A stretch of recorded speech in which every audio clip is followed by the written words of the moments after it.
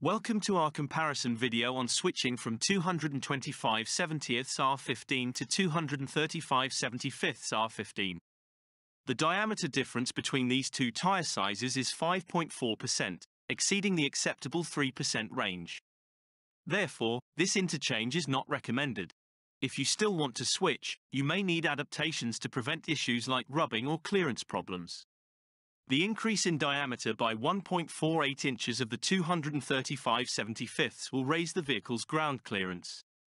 This enhancement is beneficial for off-road driving and navigating rough terrain. The width increases by 0.39 inches from 225 to 235. While this isn't a significant change, it will slightly improve traction and stability, which can be advantageous in various driving conditions. Switching to the 235/75ths increases the sidewall height by 0.74 inches. The larger sidewall height enhances impact absorption, offering a more comfortable ride, especially on rough terrains. With the larger 235/75ths tires, the speedometer will read slightly lower than the actual speed. For example, at a speedometer reading of 20 miles per hour, the actual speed will be 21.08 miles per hour.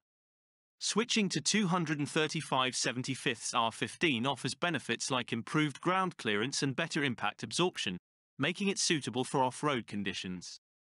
However, the larger size exceeds the recommended diameter difference, potentially causing fitment issues and necessitating vehicle modifications.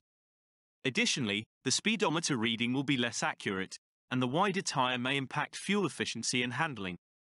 Consider these factors carefully before making the switch.